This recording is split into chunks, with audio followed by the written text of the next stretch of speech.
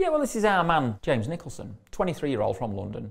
This is his first point of contact in the Second World War, right? Above Southampton, flying along in his Hurricane. Next thing he knows, boom, boom, boom, boom. This is the loudest thing this man has ever heard, right? He gets 4 Messerschmitt cannons at him. One of them shattered the glass on his cockpit, ends up with a bit of glass that rips his bloody eyelid off, so he's pissing with blood, can't see out for blood. The next cannon rips the leg off his trousers. The other cannon blows his foot out to bits. And the 4th cannon blows his bloody fuel tank up. Whole plane's afire, yeah. So he starts unstrapping himself out of his Hurricane. And what happens? Here he is in his Hurricane. What happens?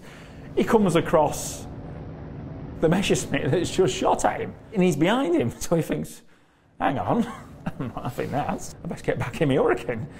Nicholson wants to go faster so he can catch him. So he puts his hand into the burning, like the big pit of flames where the throttle is, to put the throttle flat out. He can see the bones of his hand because the skin's on fire. You what? Right, to chase him, right, the Messerschmitt's trying to dive out of the way. James gets into a dive, 400 mile an hour, shooting at the Messerschmitt. Shoots the Messerschmitt down, Messerschmitt goes down and crashes. Right, back to where was I? Oh, I was trying to get out of my plane. Gets out, parachutes out, floating down to the ground. Home guard sees what's just been happening. That's obviously the German pilot. I'll shoot at him with my pellet gun. So James ends up with pellets in his ass from a bloody air rifle. So you've just gone through all that and you got bloody shot up your ass from a pellet gun. Hey? Anyway, a butcher's son sees what's happening, runs up to the home guard, lamps the home guard, gets to James. Yeah, all is well, gets into hospital, and he survives. He survives, which is a bloody amazing story, right? And after all that, he is awarded the Victoria Cross, the only Victoria Cross awarded over the whole Battle of Britain from Fire Command. But James does the very British thing, and he's too embarrassed to wear the VC. He used to get told off for not wearing it. Fair play, how very British. What a boy. What a boy. Right, our man Ray Holmes, he's only 26, out doing a bit of a sortie over London, comes across 3 Dornier 17s, right? Dornier 17s, lightweight bomber. He thought they was going to drop bombs on Buckingham Palace. So the first one, he goes for him, he's got an effing flamethrower. A Dornier 17 with a flamethrower. Anyway, he dives under the first man, shoots him down, he gets covered in all the oil from the bloody flamethrower. So that's the first man out of the way. Gets to the second Dornier 17, shoots him down, right? Somehow the pilot manages to get out of the Dornier 17. Ray flies underneath him, but then the parachuter, anyway, the pilot with the parachute on ends up landing on his bloody wing, nearly takes him down. So he shecks him off. That's 2 of them out of the way. And then the third one goes for him head on, no bloody bullets. And he thought, shit, what am I going to do here? What am I going to do here? He's out of bullets. He doesn't want the last of the Dorniers getting to Buckingham Palace. So he goes full kamikaze and takes the back of the Dornier off with his wing. Takes his wing off in the meantime. So he jumps out, parachutes out, lands in the middle of bloody London. And these civvies in the street had seen what was going on, says, bloody hell, Ray? That's why I didn't know his name. Bloody hell, Ray, you've done a fair job there, mate. And he gets swammed in, a couple of young lasses. Anyway, so that's Ray's job. Done and dusted. Man, the cake had the icing on it. Fair play, oh boy.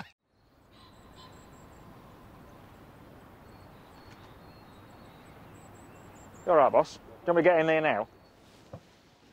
She's cosy. What a job. This is mega. I'll tell you what, I like it. There's 3 million of these. 3 million.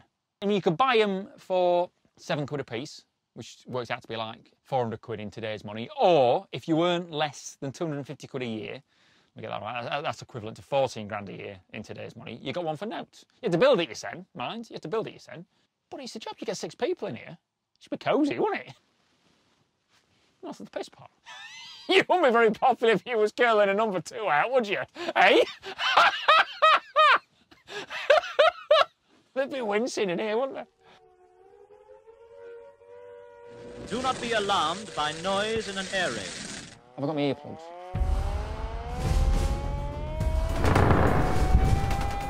I'm nervous.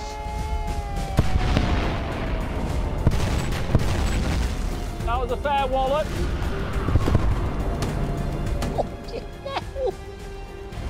Excuse my language. Oh, that's rattled, boy. Yeah, we haven't knocked out off the shells yet. Fucking hell. My language again. I went with the rattle. Is that the last one? Fucking hell. Where was the nearest one? That one there? Brand new. Good work, boys.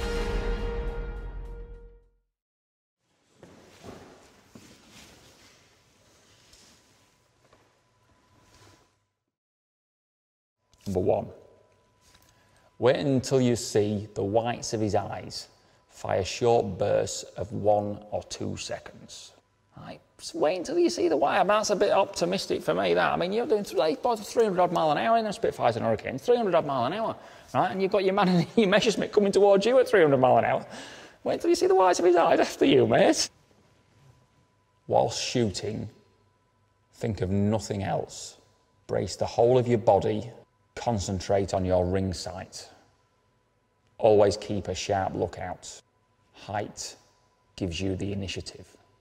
Always turn and face the attack. Make your decisions promptly. It is better to act quickly, even though your tactics are not the best. Never fly straight and level for more than 30 seconds in the combat area, which you can understand that. It would be fairly easy to get picked off if you did that. When diving to attack, always leave a proportion of your formation above to act as top guard. Initiative, aggression, air discipline and teamwork are the words that mean something in air fighting. All right? Go in quickly, punch hard, get out. That's number 10. Night out in Grimsby. That would be a night in Grimsby, wouldn't it? To be honest, that's not going on with more Cleethorpes now. You'd start your night in Grimsby, then you'd go to Cleethorpes, and that's how you finish your night in Cleethorpes. You'd go in quickly, punch hard, get out.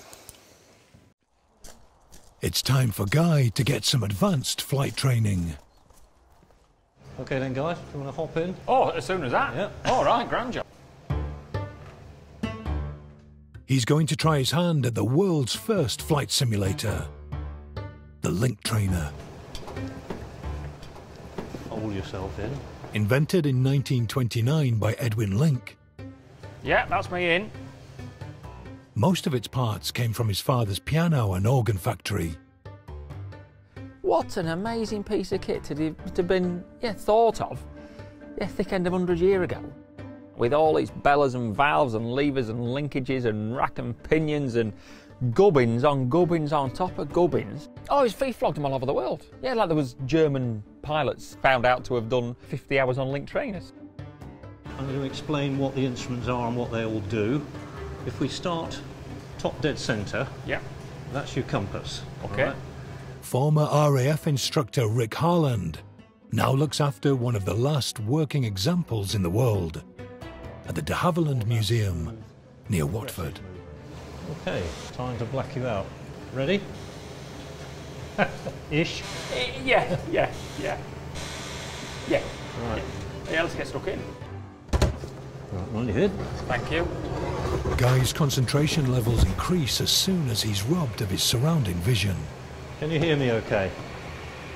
It now takes him 10 seconds to answer a simple question.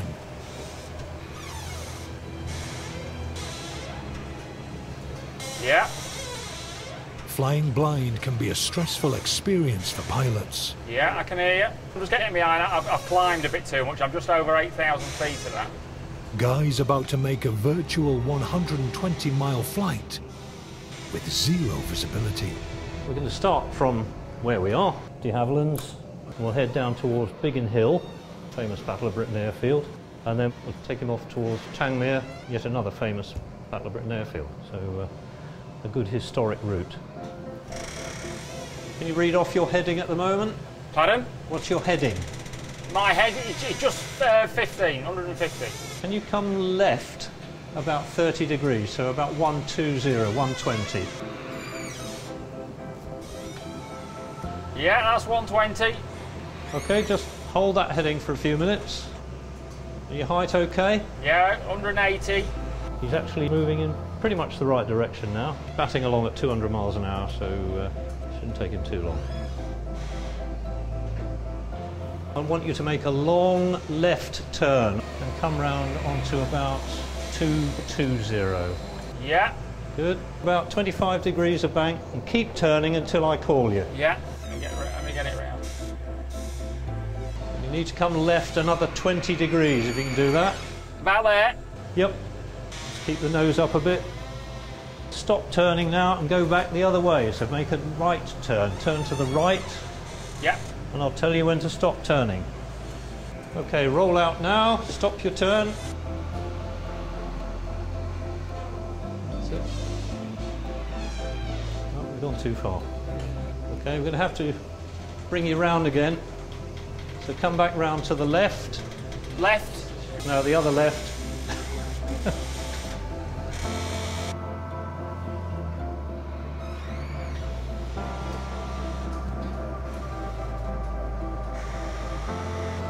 It's all good practice, as I say. Now we got it on the right heading. He's doing very well, actually.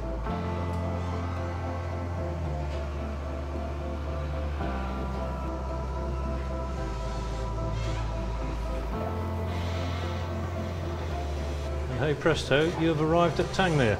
Thank you very much, Richard. Thank you. Come and have a look and see where you went. Got fairly close to Biggin. Right. You headed south and we had a little bit of gyrating around the sky. And that was when I was asking you to turn left and come the long way round. Right. Once we got that sorted out, boom, straight line. there. You can't grumble at that. Thank you very much. Tramping on. Yeah.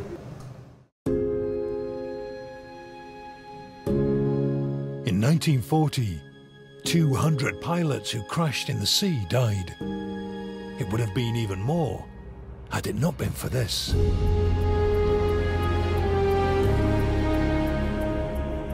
Not everything the RAF operated was a plane. Their 100 class high-speed rescue boats were called the Spitfires of the seas. The last survivor is kept in Portsmouth by skipper Diggory Rose. Really, the exciting bit is just to advance the throttles. So if you advance one notch, all three throttles, you can watch the speed come up. We've added 2-3 knots already. But we're not yet on the plane. So the plane is the point where the hull starts to ride on the surface. At the moment, we're still pushing it through the water. If we give it another notch,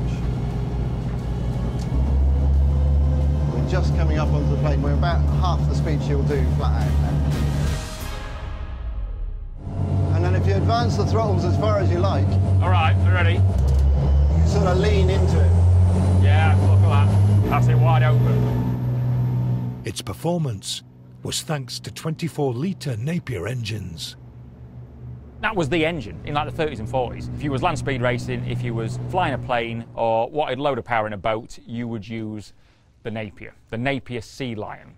Well, this boat had 3 of them in, 1,500 horsepower. It's like 39 knots, and that's all quicker than anything the RNLI have got now. So what we're doing now is we're going to use a Mary Rose buoy to simulate a casualty in the water. Yes. Now, this is the stuff that was really pioneered by Lawrence of Arabia. T.E. Shaw is in T.E. Shaw. Yeah. So he pioneered this idea that at low speeds, what you need to do is start to use the throttles independently. Yes. So as we approach our casualty, which is this buoy here, Yes. you can start thinking about backing off the speed. Steering with the rudder is too inaccurate at low speed. So if you take all 3 engines out of gear simultaneously, right, and it goes nice and quiet. Operating the left and right engines separately means you can rotate the boat more precisely. So if you want to turn to port, you bring the starboard engine into play, and vice versa.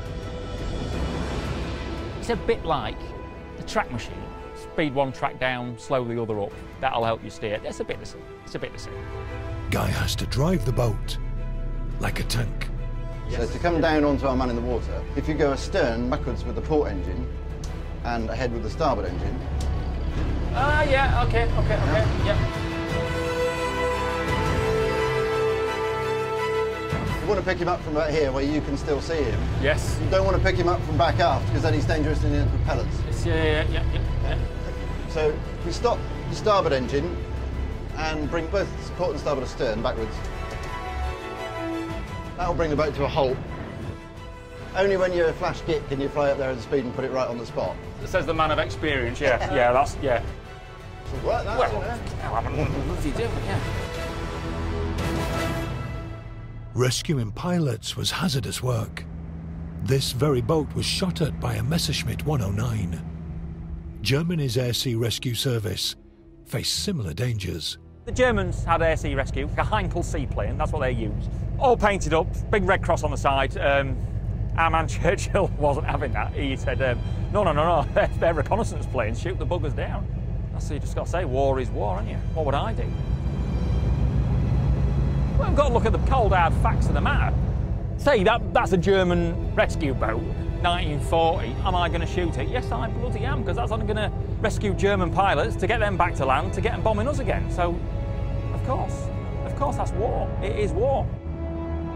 The Battle of Britain was a race to get pilots into the air at all costs.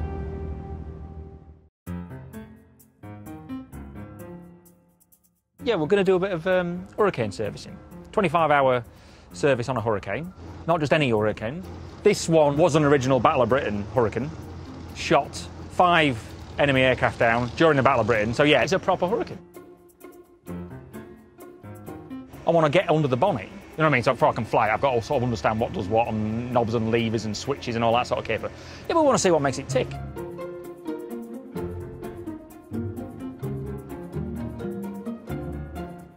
He's here.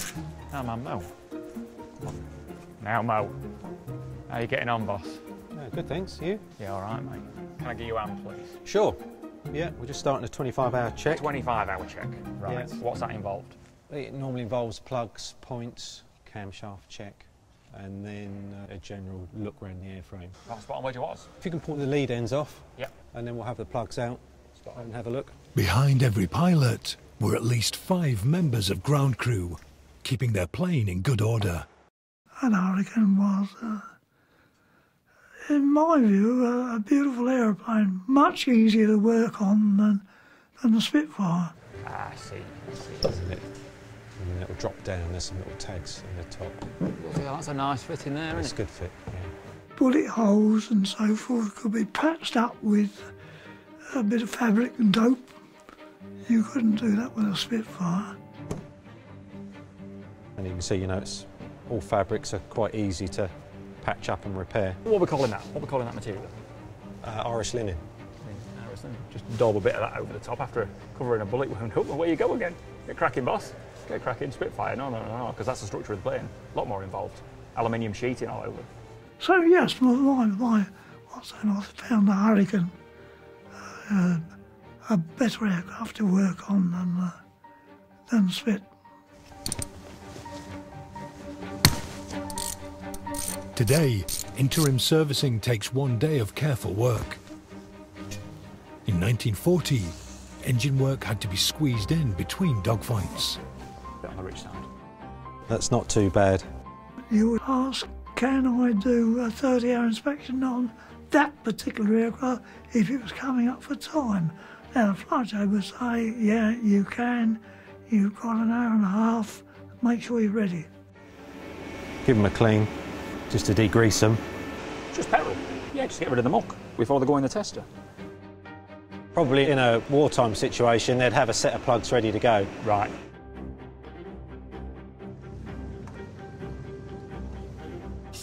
A bit of a grip blaster. See? Brand new. Yeah, that's good. Okay. After dry cleaning, each plug has its spark checked and gap adjusted. Okay.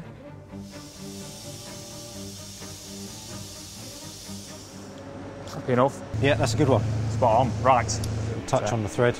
Then copper slip is applied before refitting. Just a bit of lubricant when you tie them up. They tie up a bit nicer and they come out a bit easier. It's like it's never been away.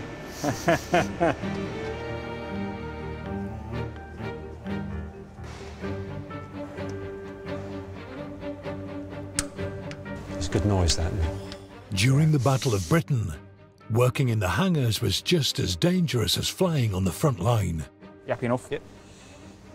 Ready for another 25 hours? Yep. RAF Kenley suffered a particularly heavy attack. 3 or 4 Dornier D-17s appeared over the top of the hangar. They were down to 50 feet, or just cleared the hangar, and they sprayed everything, and I believe they were using time-delayed bombs to let them get away before the bombs went off. So I tell you, I moved, and I moved quick. Yeah, go on. But work never stopped. That's you. They got a bulldozer in to fill the runway holes up. That's her, boy. Yeah. We managed to do that during the afternoon, or what was left of the day. In fact, not a single airfield was ever shut down for more than 24 hours during the entire battle. Well, we got the aircraft to get back again and get operational again, haven't we? Right hand, right foot. Every mechanic was working in the service of a pilot. All right, Mo. Yep. It was a relationship I did tell the boy I did have a shower. based on respect and trust. Right. What we're thinking? We'll look at the hydraulics, we'll test the flaps. 19, 20 years old, and he's going full belt down a runway. No, I think they took a lot of guts to do that. So if you go right foot down, and then left foot down.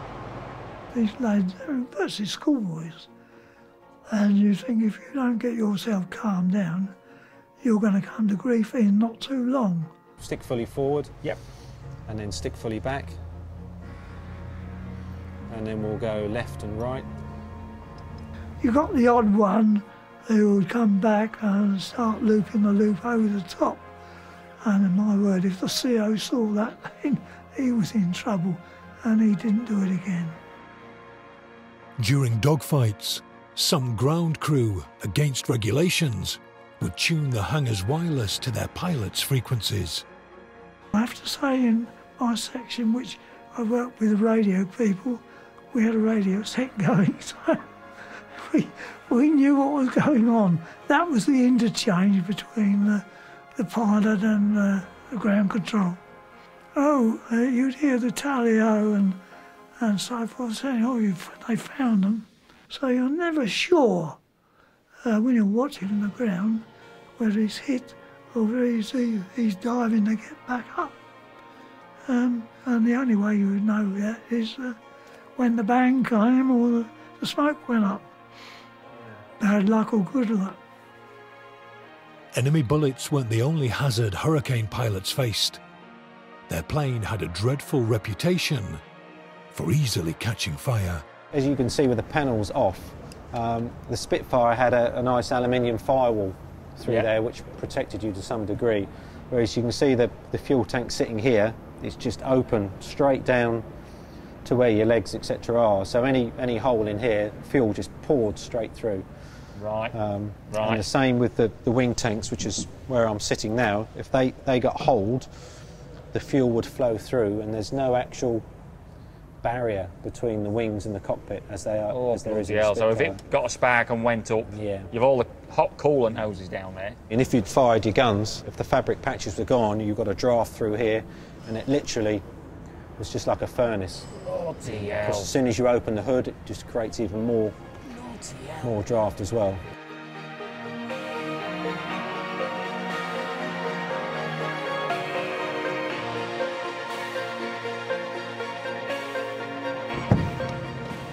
Nice fit there, mate. They do fit well, yeah. Yeah.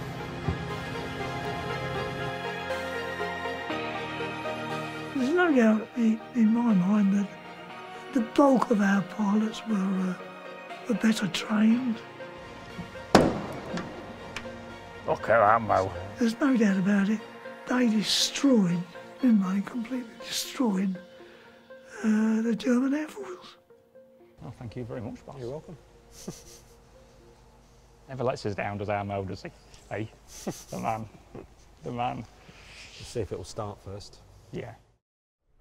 My father's name was Miroslav Feric. He was a very adventurous young boy. He was mad keen on flying. There were a lot of spare planes around at the end of the First World War, and particularly in Poland, so there was a lot of flying going on, and he spent every hour he could up at the local aero club. The Poles were trained to fly in tight formation. In fact, they attached cords between the wingtip of one aeroplane and the wingtip of another, and they were made to take off and fly and land like that. Another piece of training they used was to fly head-on at each other, and they used it to scare people. I mean, you know, if you've got another plane flying straight at you, it's quite unnerving. And so, you know, and they were told you must not brake until the last possible minute. And some of them got quite hairy. And, you know, they were roundly shouted at if they broke too early. The Poles had already fought a short war in Poland. They'd actually lasted and held out longer than the French did, and which a lot of people don't realise. But they had seen this absolutely vicious blitzkrieg overtake their country. They'd had to leave their families. A lot of them had been killed, murdered almost. Their homes had been razed to the ground, and they lost their country. They've got a lot to fight for. The first air operations was a real success. A flight went up. That was the flight my father was in, and the Poles were such good flyers, everyone got a German. Apart from that, I suppose, was his contribution on Battle of Britain Day, when he managed to put 2 Messerschmitts out of action. To get 2 was good. What did they do when they were off duty? I think most of the time was spent in the Orchard, which was a very popular pub in Ruislip. If you happen to have a friendly squadron commander who had a large open Rolls-Royce, he might even run you down to the pub in it. You get 12 people in that car. Not only were they taught to fly incredibly well, they were taught that officers were also gentlemen, and there was a code. This bowing and clicking and kissing of hands, and that whenever you called upon a lady, you took flowers, and you kissed hands as you arrived, and you kissed hands when you left. And it was drilled into them that that's how you behaved properly. Didn't always go that way, but you know, in the pub. Well, there were a lot of young women around who saw these rather dashing foreign people and heard the stories about them. And they did become the glamour boys of England, according to the daily papers. And they were incredibly popular.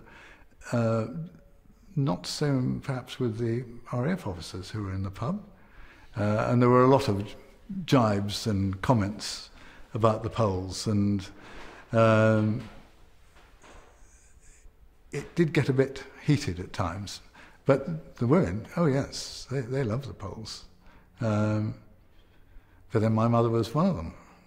This is an extract from a letter by Air Vice Marshal Stanley Vincent, who was the Northolt Station Commander at the time of the Battle of Britain, who couldn't believe in the early days what the Poles were doing and what they were claiming for victories.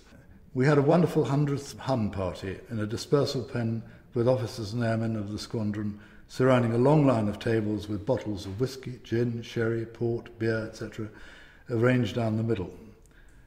The hosts of the squadron, i.e. the pilots, mixed cocktails for the few of us who were guests, which consisted of a tot out of every bottle in a tumbler.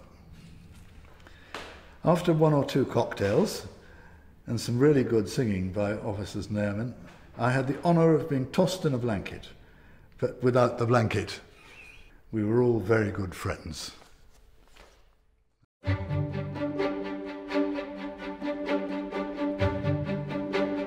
Quickness of eye and a sense of alertness are 2 essential qualities in men of the Observer Corps.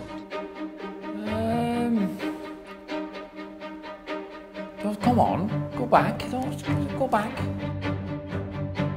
That's a Stuka dive bomber with those big fans underneath that created this massive howl when it went into a dive. That was the whole idea of that. Dive down, get as near to the bomb site as you can, drop the bomb, get away, get back. But it wasn't that fast. If he caught up, the Spitfires and Hurricanes were shot down. That's Heinkel 111. That's the top view of that plane. Oh, bloody hell. Is that Dornier 17? Yeah, flying pencil, Dornier 17. Oh, I think that's a Messerschmitt 110. Oh, the nickname. You don't mess with this, it's the Destroyer. The Destroyer. Was that Goering that named it that? You weren't destroying a lot with that, mate. That's a Messerschmitt 109E. Top view of it. Big old cannons there, big old cannons. Got in the way of them, boy. Junkers 88. Yeah, it's a twin-engine bomber, not a lot of carrying capacity, not that fast. And with so many different types of Allied and enemy planes in existence, it's no simple matter. The Observer Corps are the country's eyes and ears. Yeah, it's quite easy just spotting them on the projector here, but if you was out in the field and you had to radio through with confidence what you had seen, yeah, that would put a little bit more pressure, on you. You would nearly go as far as saying that that is priceless. Douglas Bader's false leg.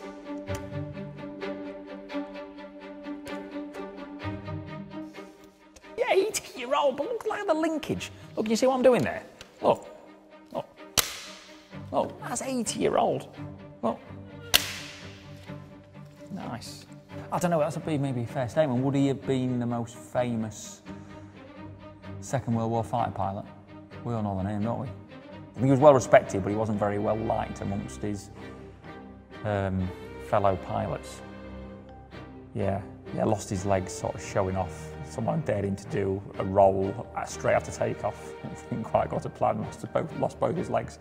And then he was a civilian, and then Second World War was getting up and going, and he wanted back into the RAF, so they put him through a load of tests. They let him fly again, and he was an amazing pilot. And he could pull, he reckoned, he could pull tighter turns in a Spitfire, or a Hurricane. He was a Hurricane man. He could pull tighter turns without his legs, because obviously if you're going into a lot of like positive G, the blood rushes to the lowest point, which is your legs, but he's got no legs for the blood to run to, so he could pull tighter turns. He had a very successful Battle of Britain, really. He had 7 downs, yeah, which is yeah, amazing. Yeah, but compared to some of like the Polish lads, there was a Polish lad who shot 17 down. So yeah, but we don't know about him, do we? We know about Douglas Bader doing it without any legs. And then, not long after the Battle of Britain, shot down, captured, spent the rest of the Second World War in Calditz. What an honour. How many boys can say that? They've held Douglas Bader's false leg.